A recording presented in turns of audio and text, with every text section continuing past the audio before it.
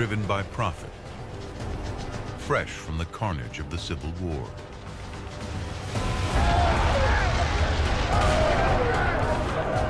Two million rifles are in circulation. Over 1 million veterans trained to use them have a new target in their sights.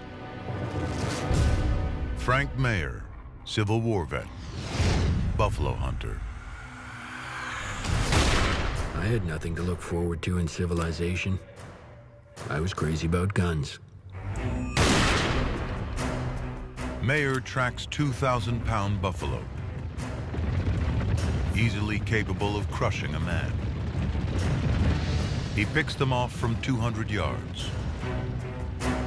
If you could kill them, what they brought was yours. They were walking gold pieces. Hunters harvest the buffalo for its hide. In 1872, they shipped over 1 million out of Kansas alone, worth $3 a piece back east. On a good day, Mayer earns more than the president.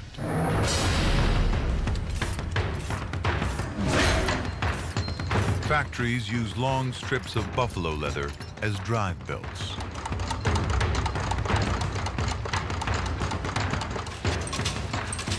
Small pieces become coats and shoes.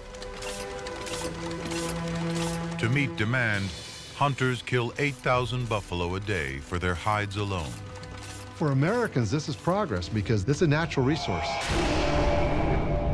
From the Indian perspective, they couldn't understand what the white people were doing. But of course, they knew that the decimation of those buffalo herds would change their lives forever.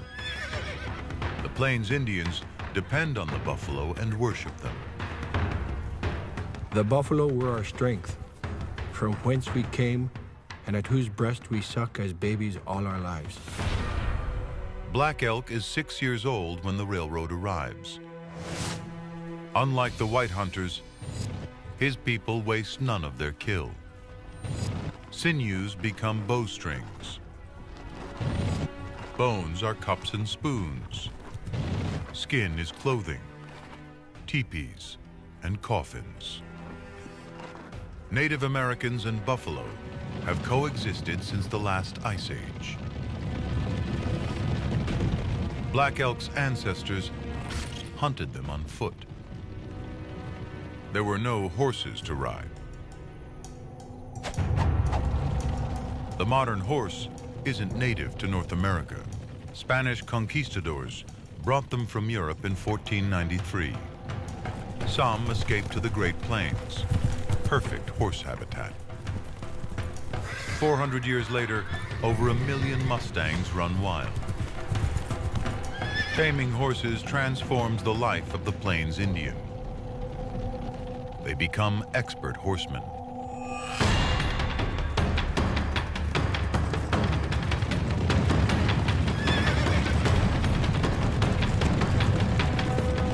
The battle cry went up, "Okay!" which means to charge, and the hunters went in for the kill. On horseback, the bow is the weapon of choice. In the time it takes to reload a gun, a warrior can ride 300 yards and fire 20 arrows. Buffalo can run at 35 miles an hour. Hunts cover hundreds of miles over many days. It can take 15 arrows to kill a buffalo. White hunters like Frank Mayer use a single cartridge. He aims for the lungs. A clean kill drops a buffalo without disturbing the herd.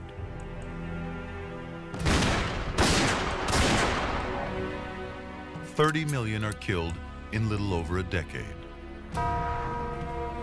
After hunters take the hides, trainloads of men arrive to pick their carcasses. They make buttons from bones and grind down skeletons for fertilizer and porcelain.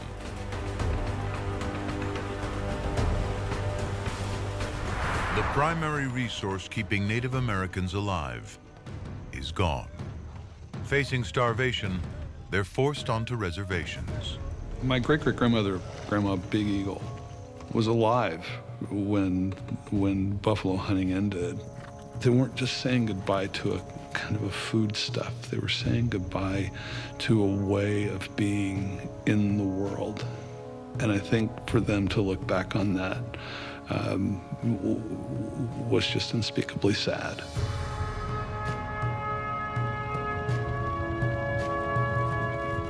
In 1889, just 85 wild buffalo exist in the whole United States. The men who ride the Great Iron Horse are taming the wilderness. The railroad will bring another modern American icon to the Great Plains.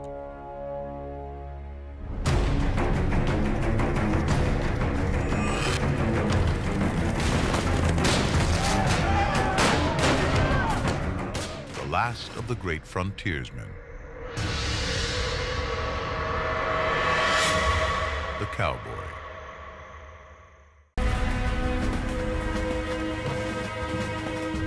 The railroad feeds lumber into the West's construction boom. Towns are built so fast, there's no time to name streets. They're given letters and numbers.